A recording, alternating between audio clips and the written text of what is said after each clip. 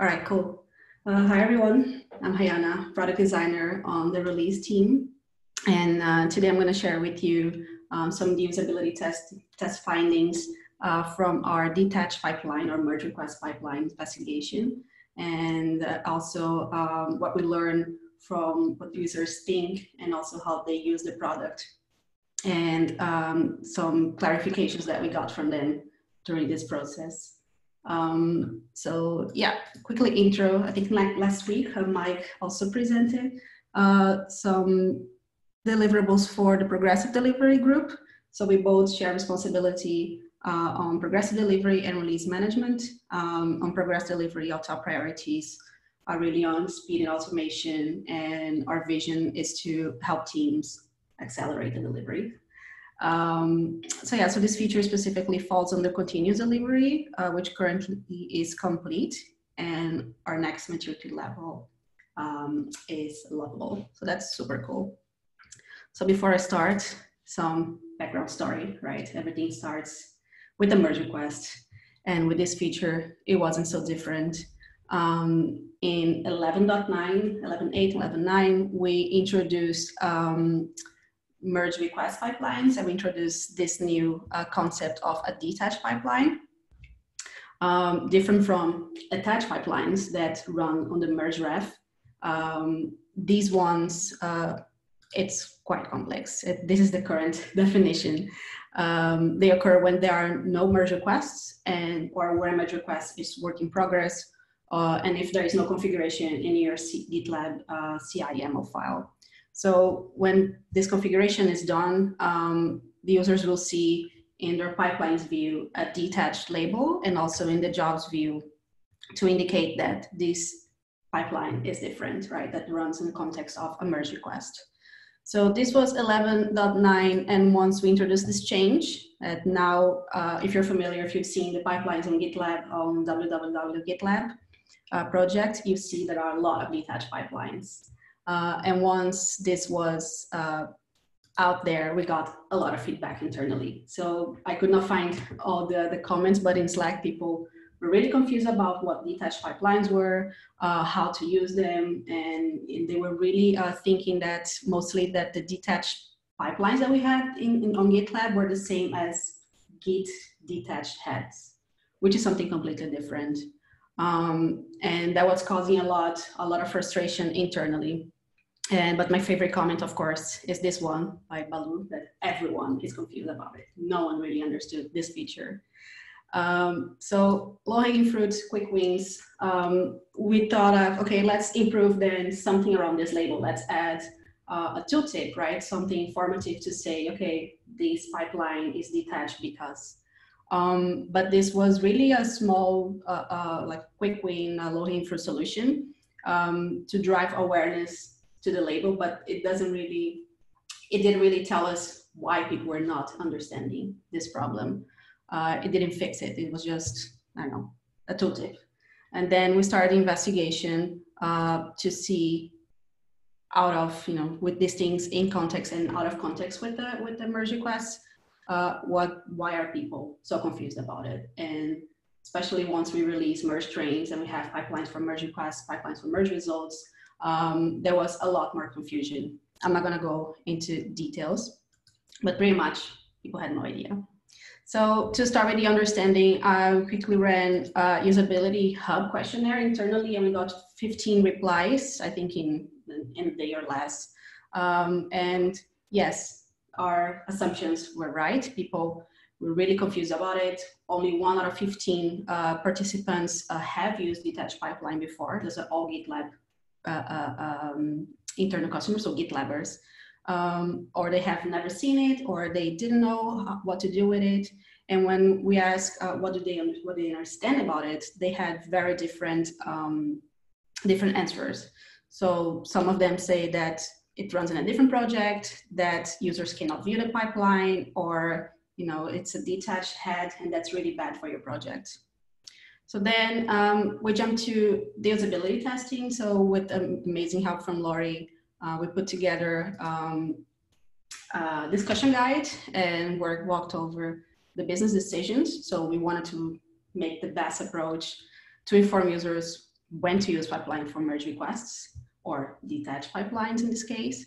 And our goals were to understand why the users think this label is confusing, learn what they don't understand about it, not only about the label per se, but what can we improve in our documentation, and learn how they expect to be informed about this type of pipelines. And you can check later the issues and the research epic that has everything documented.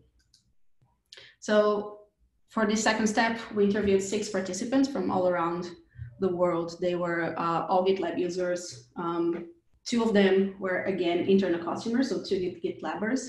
And they all have some experience with pipelines. They, if they haven't really used pipelines in their daily jobs, they were familiar with the topic. And then we started by showing them a UI of the label and asking, okay, this thing out of context, what do you understand of it? And then showing them on the pipelines, the merge request, the pipelines page. And the second step was to ask them to find information and set up pipelines for merge requests in a test project. So that was quite fun. Only 1 user finished the configuration successfully. All the other users were super lost with the naming and with where to find information and where the configuration should be in the project.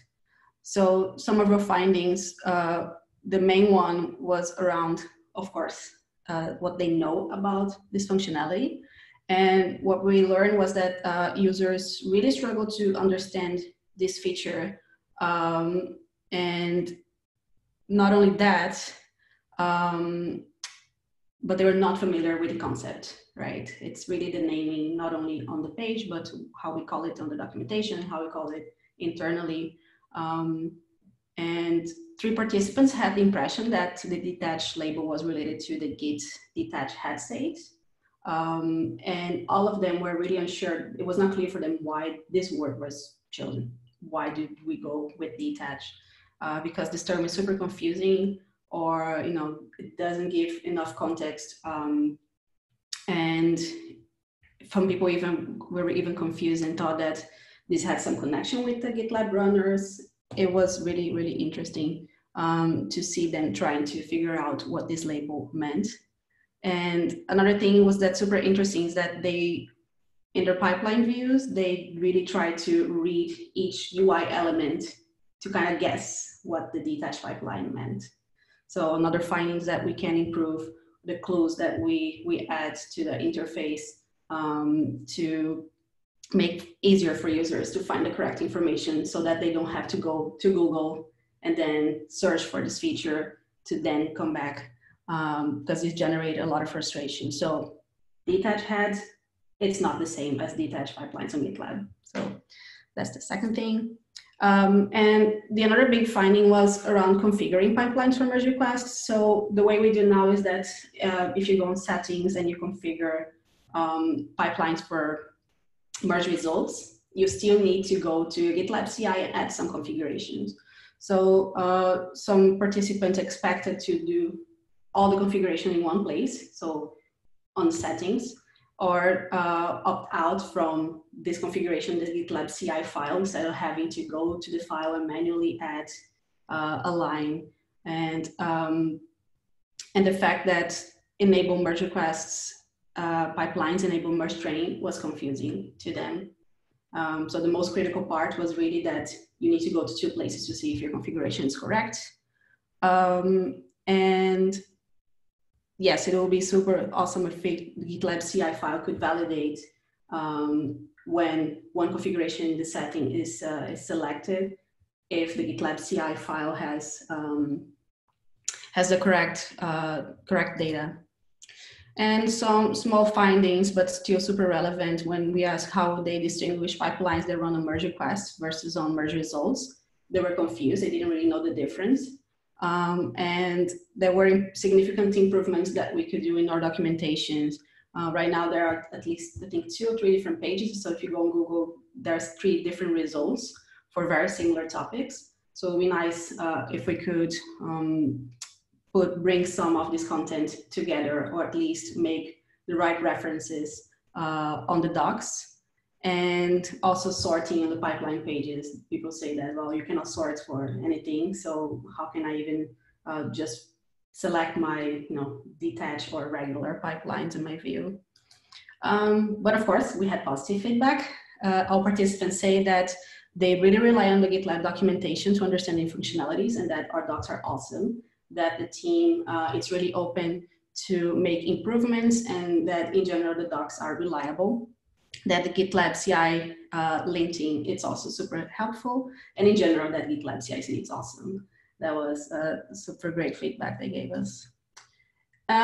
Next steps is to suggest improvements, of course, for the naming of this, this label or this type of pipeline. We know that the name we use now, it's confusing and makes people think of the Git detached head.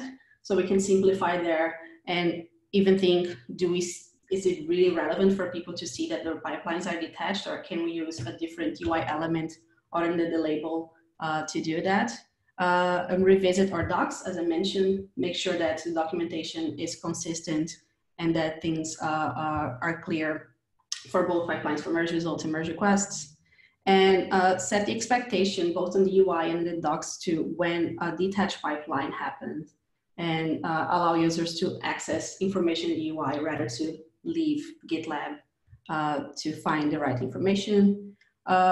And improve or simplify the process of configure this feature. Now we do it in 2 places. So can we standardize this and bring to one single location? And that's related to the previous point, make it possible to validate the GitLab CI file once you have something configured in the settings.